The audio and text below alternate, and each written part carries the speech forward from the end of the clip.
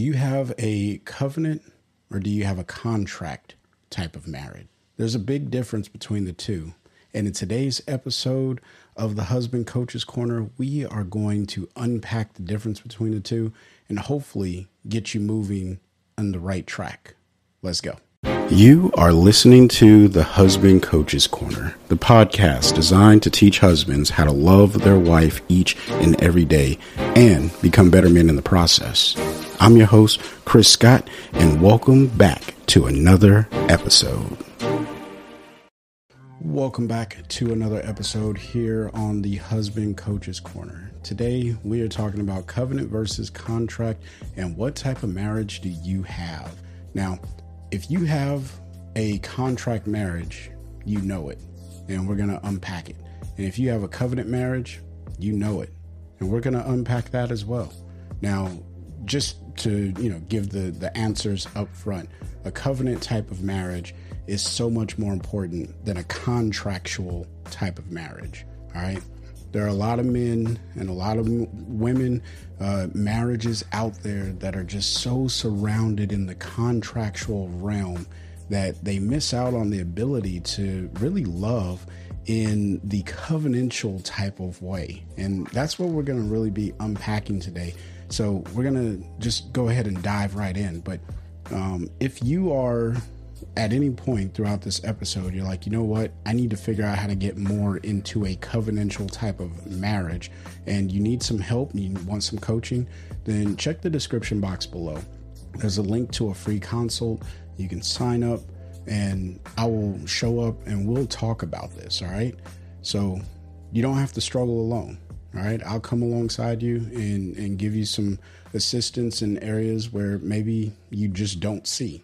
All right. Now, covenantal versus contractual marriage. All right. Now, just to be clear, when I talk about contractual marriage, I'm not saying like you can't go get a marriage license from the courthouse. All right. Or you shouldn't get married in the courthouse. No, that is not what I'm saying. All right. What I'm talking about is the intent behind your marriage and how you view your marriage. All right. See, it breaks down into a few categories here, and I'm not going to cover all of them. I'm just going to cover some of them. The first one, if you have a covenantal marriage, then it is based on love, and love as the verb, not love as the noun. All right. Love is something that you do. If you have a contractual marriage, meaning you are just looking at it as a business agreement, then it's based on law. That's it. And those are empty marriages. All right. If you have a covenantal marriage, you'll be motivated by commitment. If you have a if you have a covenantal marriage, meaning it's a covenant, you're going to be motivated by commitment. But if you have a contractual marriage, you're going to be motivated by compulsion. And the definition of compulsion, because I had to look it up just to make sure that I was making sense of the word. It is the action or state of forcing or being forced to do something. Let that sink in for a minute. If you are in a contractual marriage, it's like you're being forced to do something. Now, before, all you guys start to jump off the deep end and you're like, oh yeah, see, my wife, she shouldn't be forcing me to do stuff because that means that we're in a contractual marriage. See, I shouldn't have a honey-do list and all these things. No, that's not what I'm saying, right? What we're talking about is the motivation. If you feel like you have to do something and that's your motivation and that you're being forced to do it, then yeah, you're kind of missing the point. Now, one of the phrases that I hear a lot is happy wife, happy life. And I don't like that concept because it's not a true representation of being motivated out of love, being motivated out of commitment, right? That just means I'm doing stuff so that way I don't have problems. And that really falls in line of the contractual mindset of marriage. So I want, all you guys to just hear the fact that covenantal marriages are superior to contractual marriages. What's the next thing? So a covenantal marriage, it assumes the relationship till death do us part. Now, this is critical, and I love this one. Pursuing the relationship until death do us part. Let that sink in. Like, that is what the whole purpose of finding ways to love your wife every day, becoming a better man in the process, right? That is the whole heart of this podcast, and what I'm hoping sinks in and resonates with all the men who listen in on this podcast. Because if you don't have a till death do us part mindset, man, you're really missing out, because you probably have the opposite of that, or the contractual mindset method of that, which is you prepare for your marriage to fail. You know, there's a lot of people that I've talked with, men that I've coached, that they were under the impression that their marriage, it was going to fail. Now, thankfully, you know, I had the opportunity to speak into their marriage, and some of these men, they recovered from it, right? The mindset of preparing for your marriage to fail, meaning if things aren't going right, then they probably never will. I've heard the conversation of we just weren't the right match for each other. And to some degree, there's a little bit of truth in that, right? But what the world wants to tell us, and what our social norms would like to tell us, is if you argue all the time, you're probably not a right match, as opposed to figuring out what the unmet need is that leads to the arguments, so that way you can become a more cohesive couple. So I'm not a fan of those statements, but the point here is, if you have a till death do us part mindset, and you're motivated by commitment, and everything you do is based on love, you just build all of those things together. And as you move forward in your marriage, just think of the blessings that you will have in a covenantal type of marriage versus a contractual marriage, which is based on law, which laws, they can change, they can be revoked. And most of the time, you're not even the authority over the law. So that's a bad thing, right? And then there's the motivated by compulsion, which means you are being forced to do something. So the law is forcing me to do this. You see how this is starting to go down the line of, oh man. And then when you start preparing for that marriage to fail because you don't want to do the thing that you're being forced to do by law, yeah, that just starts to get that much more frustrating. And that's the purpose of us having this conversation today, of the contractual marriage versus the covenantal marriage. Now, I'm going to cover two more things on this, and then we'll land the plane. So the next thing in line of the covenantal marriage would be, what's mine is yours. Now, I feel like there's a lot of immature marriages or younger marriages that struggle with this. I don't see too many, I don't want to say older marriages, but people who have been married a little bit longer, right? More seasoned in their marriage. This isn't as big of an issue as it is in early marriage, especially when you are taking two households and combining them into one, right? So if you have your place and she has her place and you're trying to combine them into one, the things that were yours, depending on whose house you guys decide to move into, right? The things that were yours versus the things that are hers, you start to say, no, that's mine. And then you start to segregate and segment your stuff as if she can't have any authority or opinion over it. All right. In fact, to some degree, I struggle with this a little bit. I like to, in my wife's words, hoard wires. Now, when I talk about wires, I'm talking about like cables, so USB chargers from cell phones and stuff like that. I have a lot of them. We've gone through a lot of cell phones, and I keep the cables to those. I have a lot of other USB cords. Now, for me, I do a lot of tech stuff, and it helps to have extra cables. In my mind, it works. I've already had this conversation with my wife. She understands that. but I do have a lot of them. I acknowledge that. Now, that doesn't mean that my wife doesn't have an opinion and that she doesn't have authority. So, in fact, I get rid of some of those cables, and I don't do it because I'm being forced out of compulsion.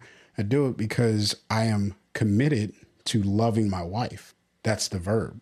So the moral of the story here, and what I really want you to hear, is you have to have what's mine is yours as a mindset in marriage, as opposed to protecting what is yours, right? If you are constantly, like if I wanted to protect and say, no, I have to keep all of my wires and you better not touch my wires, you better not move my wires, that's going to lead to some harsh resentment. And that's more of the contractual marriage, right?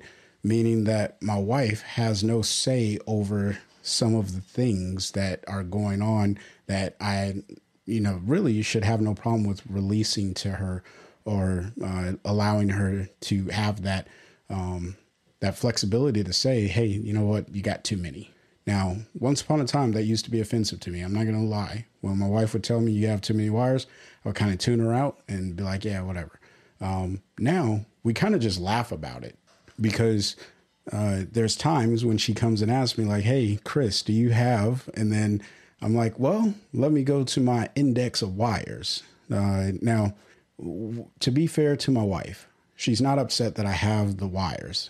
What she is more frustrated with in regards to that is I don't organize them well.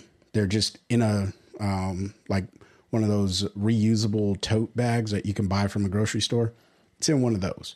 And every time she or I need to get a wire, I have to pull out the snake chain mess that's in there to find a cable. Now, in her defense, I also have some old cables like to Zooms, the old Microsoft MP3 player that they tried to come out with. I have that cable in there, and I know that it's still in there because I seen it the other day, and it's just funny. Like, I don't even know where the Zoom is. Not that I would use it. So I could easily get rid of that cable, right? Now, the point that I'm making here, again, is if you know that you have something similar to what I just explained, where it's this is a my thing, this is mine, leave it alone, don't touch it, don't say anything about it, you have no right to say anything about it, then you are probably leaning more towards the contractual side of marriage, or at least the mindset, contractual side of the mindset in marriage. And that's what we want to combat against. All right. And then the last thing that I will talk about before we land the plane is preparing for life together.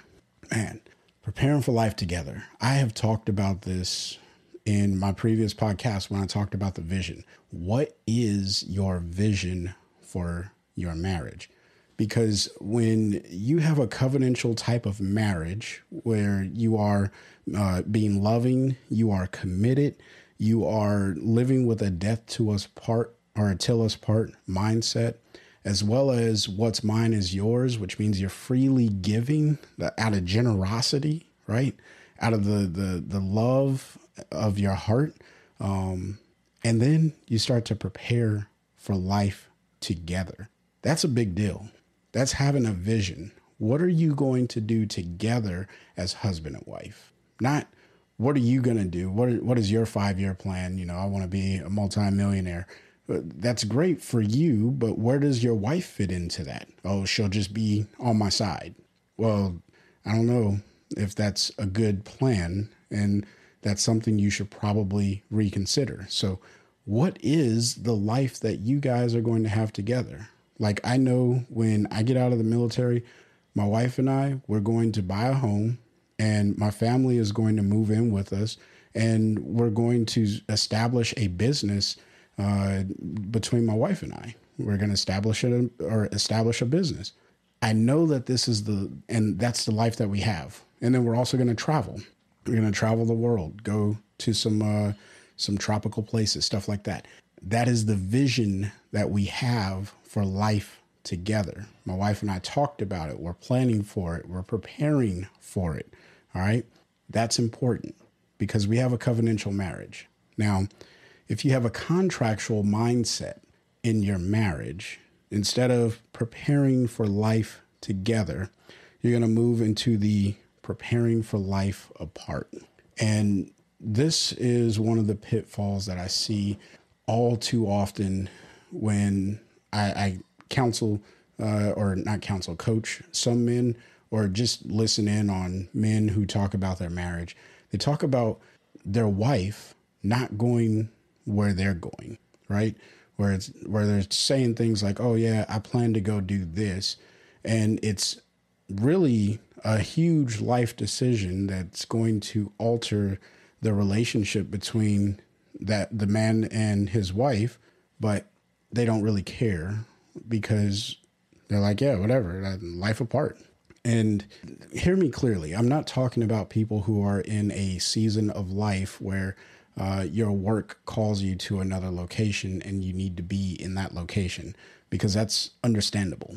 What I'm talking about in this particular case are people who are intentionally leaving their wives, or their wife is intentionally leaving their husband. See, that is a sign that you have a mindset that this is just a contractual thing and you're just there for whatever perks you may seem to get, as opposed to the what's mine is yours mindset and preparing for life together. I don't know how else to explain or express that if you are not preparing to move forward with your wife, you are missing out on so much. And I don't want that for any listener of this podcast. All right. My heart and my goal, my intent behind this entire podcast is to help men see their marriage in a whole new light and transform the way that they think about their wives, the way that they think about their marriage, the way that they see their role as a husband, that hopefully if you are in the contractual side of the house and in your mindset, that you start to move to the covenantal side and mindset.